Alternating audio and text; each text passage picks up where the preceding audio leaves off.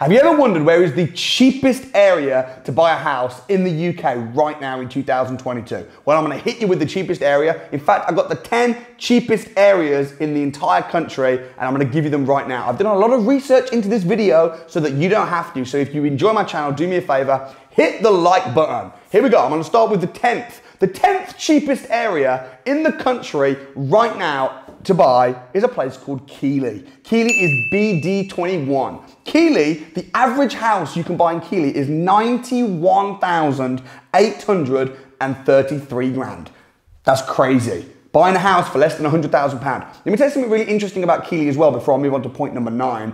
Keighley, I've got so many students that are crushing Keighley right now. JL Spooner, who was one of my first ever students, she's buying houses in Keighley really cheap, and she's buying them on lease option agreements. So that means that she's saying, okay, the house is worth 91 grand. I'll buy it for 100 grand. I'll pay you £10,000 over the odds, but I'll pay you in 7 years. So she's securing all these properties in Keighley, but then she's renting them out on a room by room basis. Evans is doing the same. My boy Evans Willie just secured, I think it's a 7-8 bed HMO with, he's just got planning permission to put an apartment below in the basement. So it's a very, very cheap area where you can make lots of money. That's number 10. Number 9, even cheaper than Keighley. You want to know where's cheaper than Keighley? I'm going to hit you with it. Liverpool, L20. Maybe you think Liverpool's the cheapest area in the UK. It's not. It's the 9th cheapest. The average price in L20 Liverpool is £91,793. And Liverpool is one of those areas that I believe, I've been saying this for the last couple of years, is up and coming. The city of Liverpool is banging. Serviced accommodation works really well there as well. People are traveling, they're going to watch the matches, do shopping, you know. Crept and Conan, I helped Crept buy a house in Liverpool. He bought a house for £43,000, but it was run down. He rents that out as a HMO. So there's demand for HMOs, serviced accommodation. L20, average price, £91,793. Number 8, what's up next? I haven't got too much familiarity with this place. Okay, this is Lancashire, BB11, also 91,516, so slightly cheaper than L20 Liverpool. And I've done a bit of research on Lancashire, specifically this part of Lancashire in BB11, where you can buy houses on average for £91,516, and the average rent is £455.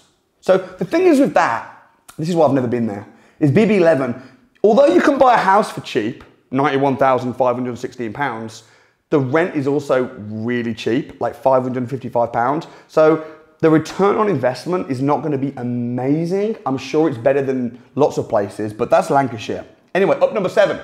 The 7th most cheapest part of the country. Where do you think it is? I'll tell you where it is. Stanley.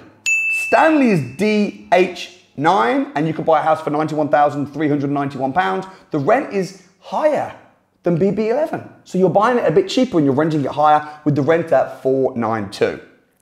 Next up, 5. We're almost halfway there. I hope you enjoyed the video. If you are, hit like. I spend so much time researching this stuff. Most of these areas, I've bought houses myself as well, so I'm not just giving you the figures, I'm also giving you the stories and the backstories about the areas. Next is Peterlee. Peterlee SR8. I recently bought a house in Peterlee. Okay, the average house in SR8 Peterlee, the average house is 85 grand. Can you believe that the average house is 85,000? To be specific, 85,274. That's like how much houses were worth 15, 20 years ago. Crazy. I recently bought a house in Peterlee, or just next to it, for £36,000. And the rent on that is about £500 a month. So again, the returns, I wrote a whole book called Buy Low, Rent High. The returns are staggering in Peterlee. Number 5, Shildon. Don't know much about Shildon, but when I did a little bit of Google research, there was a murder there last week.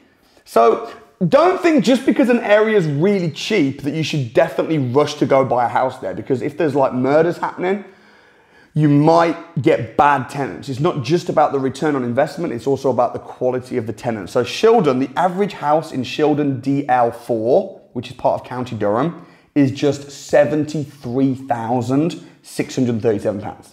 So you buy an average house in the area for 73 grand. It's gonna get even cheaper in a minute. This is gonna blow your brains. Next up, Grimsby, number 4, in 4th place, DN31. DN31, the average house. What are you guessing, guys? I'm telling you right here, £71,105. Let me tell you something interesting about Grimsby, because I've invested in Grimsby previously. I've also packaged and sold a lot of HMOs in Grimsby. Grimsby is completely unregulated as far as HMOs go. So you can buy a house in Grimsby. On average, you're going to pay 71 grand, which means you're going to put down a deposit of 25%, which is what, about 20 grand? So if you've got 20 grand, you can buy a house right now in Grimsby. Grimsby is unregulated as far as HMOs are concerned. There's no Article 4. So you can buy a house and you can rent it out on a room by room basis. Now that is what I was doing back in 2016. And we had quite a few of my students that were like absolutely went crazy on Grimsby because it was so cheap. At the time, I think the average house was like 60 grand. It's gone up a little bit. And they were buying houses in Grimsby like bang, bang, bang, bang, renting them out room by room. And because Grimsby's a small place, what happened was it got a little bit oversaturated. So Grimsby suddenly became like HMO city. And there was just rooms. There was so much supply of rooms that suddenly the rooms became hard to rent out because there wasn't actually that many people looking to rent rooms. However, I feel like the tables have turned now because it got oversaturated. People stopped doing HMOs in Grimsby. Now, actually, I think it's a pretty viable business model. So you can buy an average house in DN33 Grimsby for 71 grand, and you can legally rent it out room by room without a license if there's less than 5 people, without planning permission, no Article 4. That's crazy. Next up, number 3. Number 3, cheapest in the country is Sunderland. Sunderland is so cheap. My friend just he was going to buy a house in Sunderland, but instead he bought a whole apartment block. Okay. He bought a whole apartment block, 28 apartments. The average house in Sunderland is just 65, this is SR1, centre of Sunderland, £65,478. So you can literally buy a house for 65 grand. And again, you can rent it out room by room. My friend Pete found this apartment block because it was so massive. The guy that was selling it wanted 650 grand, but that's for 28 apartments. And Pete didn't have the money. So Pete said to him, same story, I'll give you 650 grand, but I'll give it you in 7 years' time. And the seller's like, well, my apartment block is pretty run down, needs a bit of work. He was like, not particularly, he'd lost interest in it. So the seller was like, all right, fine, give it me in 7 years' time, but I want you to pay me rent. So you're going to pay me rent for I think they agreed £4,000 a month. Yeah, 4. So he agreed, my friend Pete, to pay the seller £4,000 a month for an entire apartment block of 28 apartments with an option to buy at the end of the 7 years for £650. Pete bought the apartment block and spent £20,000, which he didn't even use his own money. He used my friend Tony's money, who we met on my training, but that's another story. So he then does the property up, like refurb. He put the advert on spareroom.co.uk. I am not kidding. Kerry's behind me as my witness.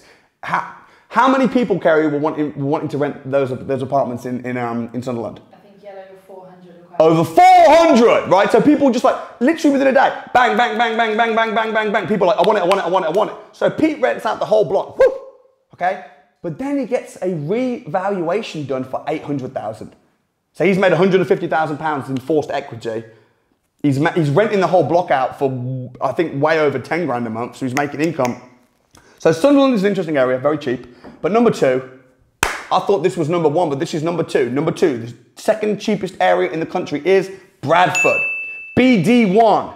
Interesting that a lot of the cheapest areas are in the centre. Maybe it's because the centres aren't very good. Maybe they're a bit crap. Maybe they're a bit run down. But you could buy a house in Bradford for £58,000, 673. That's not even how much you can buy a house for.